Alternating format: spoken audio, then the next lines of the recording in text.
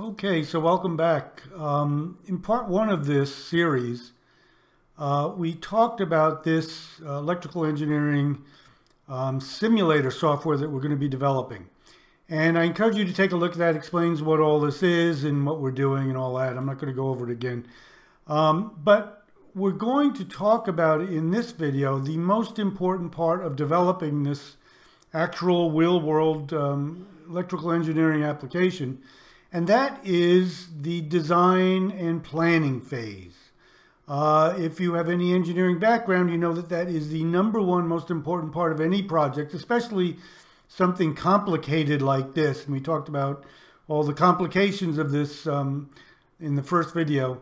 But we're going to talk in this video, we're going to start to plan this out. And again, if you plan this out into like little building blocks, it makes it so much easier to put your code together because you've got a general framework, especially in the engineering world. You've got actual equipment that has properties and it has functionality and methods, and you can start to see what you're going to do for classes and that kind of thing. So I strongly recommend that you take a look at this planning phase and give it some thought because it's really important for any project you're going to get involved in. So, first of all, let's take a look at that. I'm going to run this just so you can see what it does. You can see we're animating this image and we're having some inputs and outputs and things are changing. And let's start to think about some of the components that we're going to need for this simulator. So obviously, the #1 thing is there's a lot of UI stuff, a lot of user interface stuff going on. And you know, we're kind of lucky here because I've already developed this. So it's kind of easy to visualize it because it's already done. But if you haven't done this, my suggestion is you go into some graphics software and you kind of draw out what you want your UI to be and what you want the inputs to be and the outputs to be and what you want it to do so you can get a good visual picture. Here it makes it a whole lot easier because we can see exactly what we want and we can tweak it a little bit.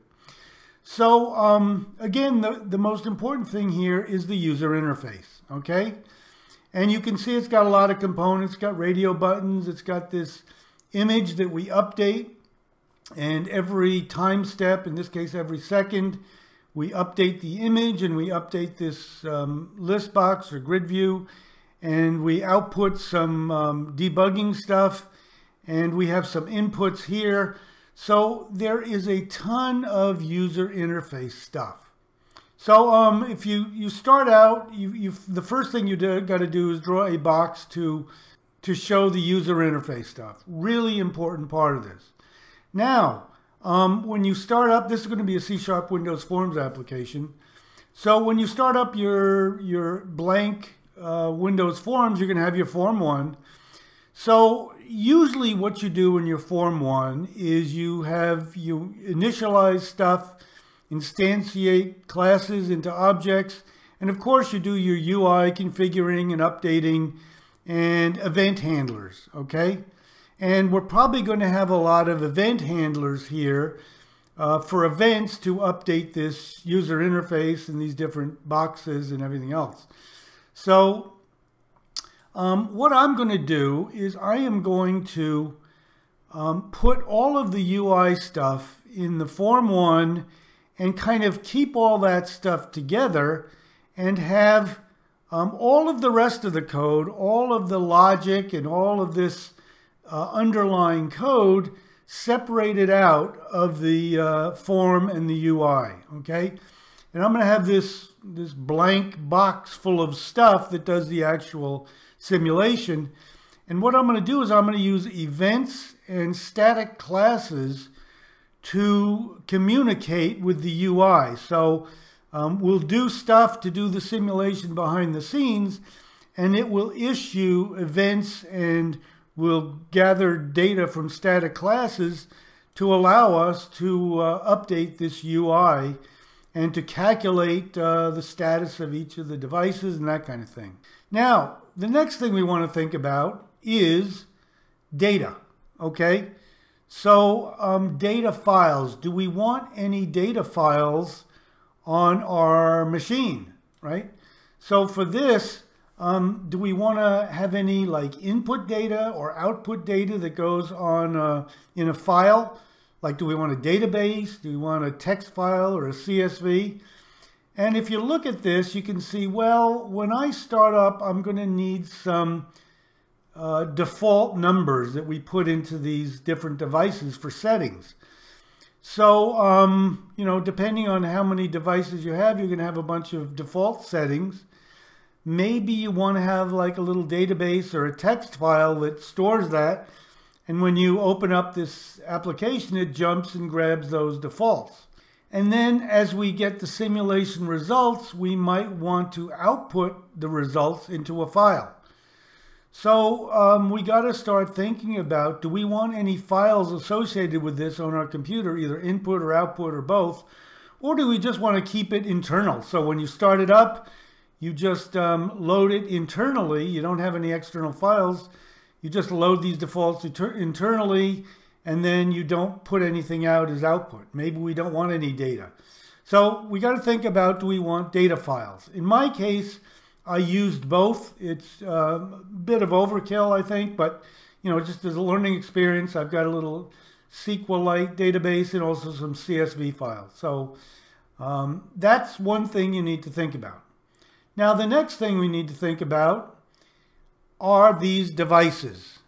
Now, as I mentioned before, each one of these is an actual real-world device that we're going to model and simulate, and they have functionality. In this case, they've got timers.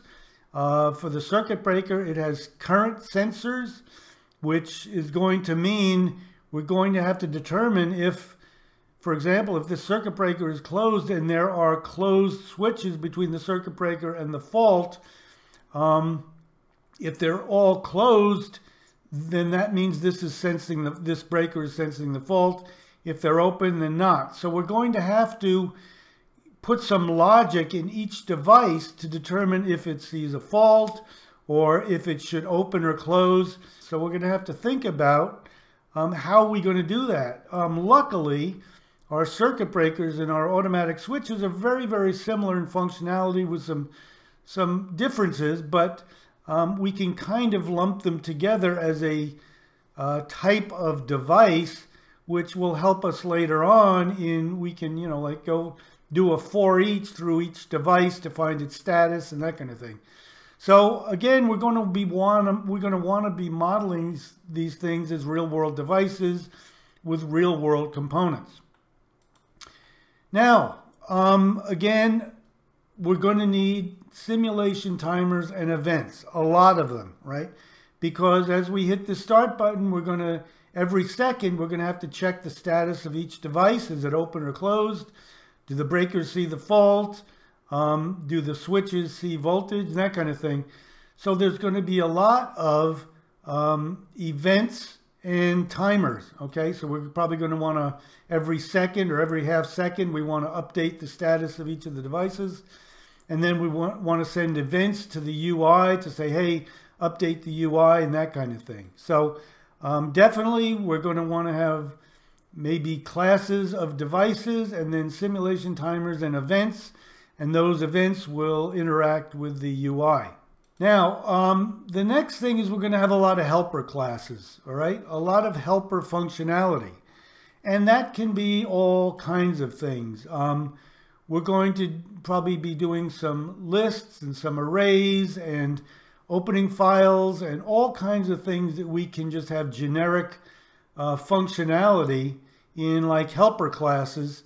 So, you know, especially with something complicated like this, guaranteed we're going to want a lot of helper classes to just do general stuff for us, okay?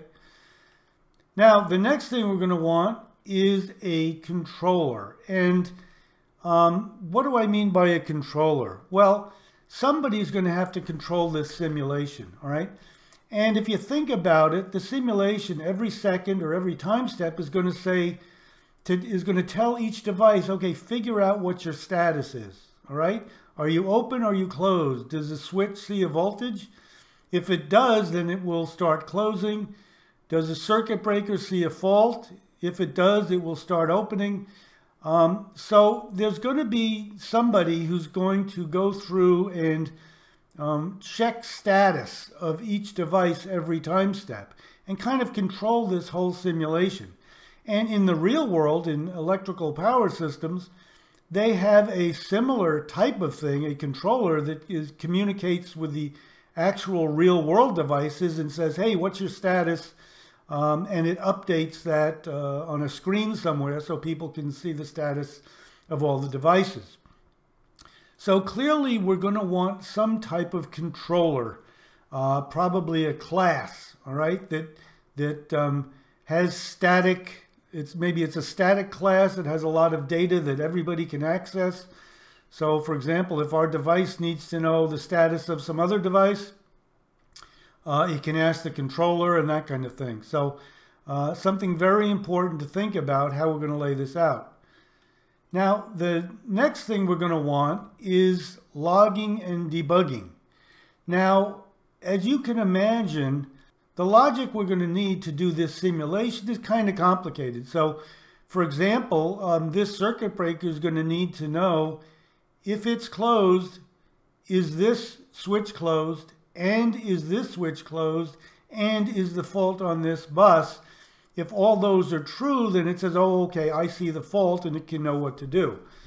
So this logic is guaranteed, I can tell you from my experience, this gets to be some very complex logic, and you've got multiple devices, each with its own logic, and it gets kind of confusing. At the same time, this breaker has to decide if it sees a fault, and this breaker has to decide if it sees the fault, and these switches at the same time have to decide if they're open or closed. So it's some very complex logic. So we'll probably want to configure this so we can log stuff to either a file or a text box or the console, status of different variables so we can find out if all the logic is working. So clearly we're going to want some logging and debugging. I found it very useful in developing this. So we can keep track of stuff that doesn't seem to be working and find out the details. So I think this is, for the most part, these are the major building blocks we're going to need. As we get into this, we're going to find out we're going to need some additional stuff. Again, we talked about logic. This is going to be a lot of logic to figure everything out here. So we're going to need probably a class to do logic. And so this is going to get more detailed, but this at least gives us a feel for the major building blocks we're going to need to develop this and how we're going to interact with these. Okay, so in the next video, I think we're going to start to dive into some of these individual building blocks here, probably look at the devices and see how we can start developing classes and what the functionality should be and what the properties should be. So anyway, if you like any of these, please hit the like and the bell notifications and subscribe. And otherwise, take care and have a really good day. Thanks.